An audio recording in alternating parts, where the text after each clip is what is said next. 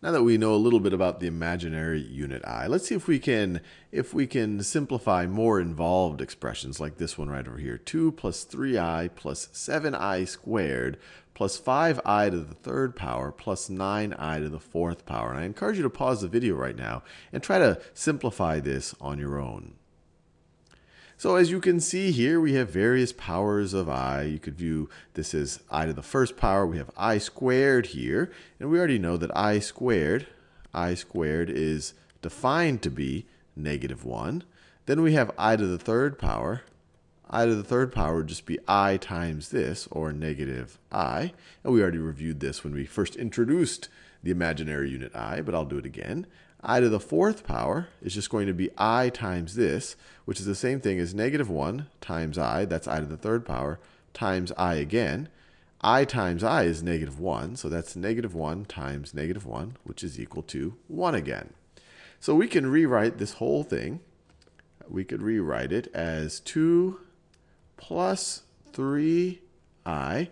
7i squared is going to be the same thing. So I squared is -1. So this is the same thing as 7 times -1. So that's just going to be -7. And then we have 5i to the third power. I to the third power is -I. So this could be rewritten as -I. So this term right over here we could write as -5i or -5i, depending on how you want to think about it. And then finally, I to the fourth power. I to the fourth power is just 1. So this is just equal to 1. So this whole term just simplifies to 9. So how could we simplify this more? Well, we have several terms that are not imaginary, that they are real numbers. For example, we have this 2 is a real number. -7 is a real number. And 9 is a real number. So we could just add those up. So 2 plus -7 would be -5. -5 plus 9 would be 4. So the real numbers add up to 4. And now we have these imaginary numbers. So 3 times I minus 5 times I. So if you have 3 of something, and then I were to subtract 5 of something, of that same something from it, now you're going to have -2 of that something. So, or another way of thinking about it is the coefficients. 3 minus 5 is -2. So 3i's minus 5i's, that's going to give you -2i. Now you might say, well, can we simplify this any further? Well, no, you really can't. This right over here is a real number. 4 is a number that we've been dealing with throughout our mathematical careers. And -2i, that's an imaginary number. Imaginary number. And so what we really consider this is this 4 minus 2i, we can now consider this entire expression to really be a number. So this is a number that has a real part and an imaginary part.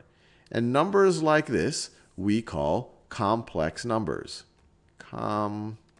It is a complex number. Why is it complex? Well, it has a real part and an imaginary part. And you might say, well, gee, well, can't any real number be considered a complex number? For example, if I have the real number 3, can't I just write the real number 3 as 3 plus 0i? And you would be correct. Any real number is a complex number. You could view this right over here as a complex number, and actually the real numbers are a subset of the complex numbers. Likewise, imaginary numbers are a subset of the complex numbers. For example, you could rewrite I as a real part, 0 is a real number, 0 plus I.